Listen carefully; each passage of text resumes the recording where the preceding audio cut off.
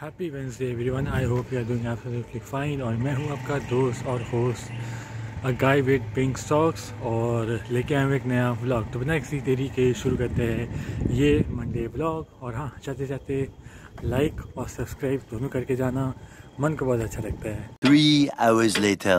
James Cameron की एक movie आई थी जिसका नाम था एवेटार, और वो आई थी 2009 में। साइंस फिक्शन थी, एक्शन थी, 2 घंटे 42 मिनट्स की थी। और IMDb मिले हैं उसको 7.9।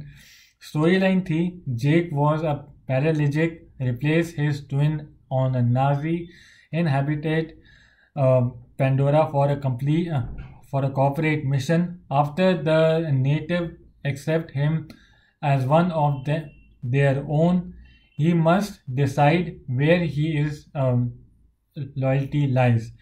तो ये थी पार्ट 1 की story line. Not bad, not bad. Now you. अगर आपने नहीं देखी तो प्लीज़ जाके देखो। रेटिंग मिले हैं 8/10। स्टोरी लाइन है, जेक, सैली एंड नेत्री have formed a family and are doing everything to stay together. However, they must leave their home and explore the region of Pandora when an ancient threat resurfaces. अब ancient threat क्या है ये आपको movie देखने पे ही पता लगेगा। I am not giving you the spoiler. Jake must fight a difficult war against the humans.